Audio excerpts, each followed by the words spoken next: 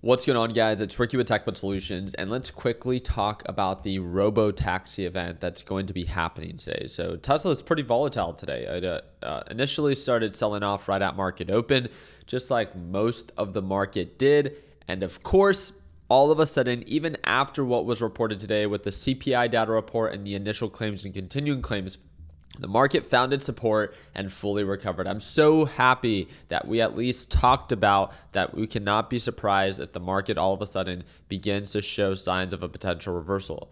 But don't get me wrong, I got caught on the bad side of this trade. So check this out.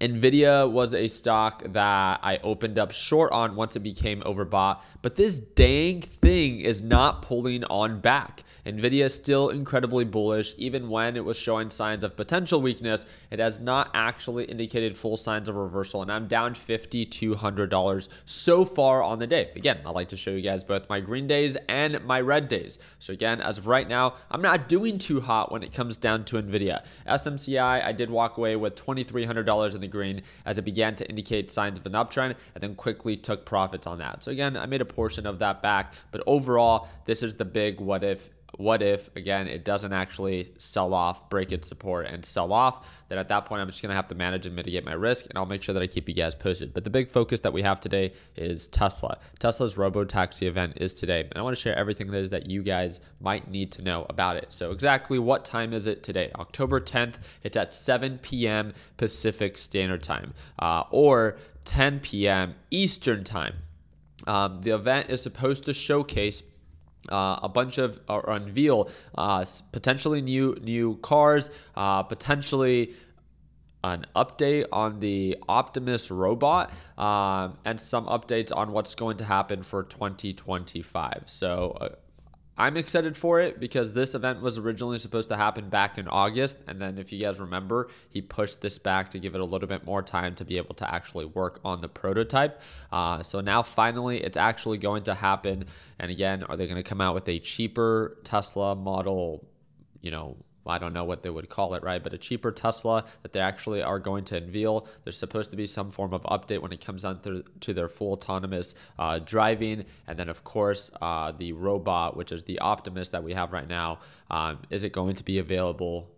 Any new updates on it? And again, that's going to be playing a big role when it comes down to how the market is going to be trading tomorrow for Tesla. So as of right now, Tesla's at $240. The reason I want to talk about it very quickly is because Tesla's at a critical support range where if it does begin to break, it has a lot of downside potential. But if this event actually comes out way better than what is expected, then yes, Tesla could potentially begin to recover. I love talking about stocks that are about to experience a very, significant event just like this, because in the next days that follow, we should significantly see either a sell-off or a strong rally, and I'm so excited for it. Again, this event will be happening today. It's the Tesla RoboTaxi event.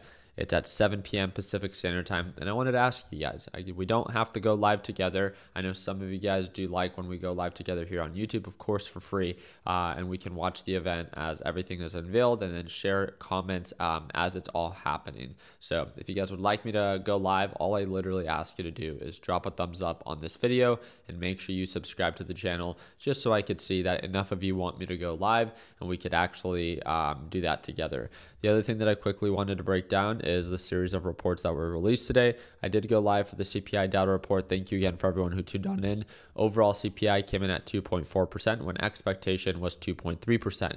And then overall core CPI came in at 3.3% when the expectation was 3.2%. So both core and overall CPI actually came in a little bit higher than what was expected. So again, that's not necessarily good news, but again, the market is reacting in the way that it is. On top of that, we had initial claims and continuing claims. Initial claims are the people that file for unemployment for the first time and who continue to file for unemployment on the continued claims. Both came in higher than what was expected, showing that the labor market might actually be slowing down. And again, is that something that the Federal Reserve wants to see?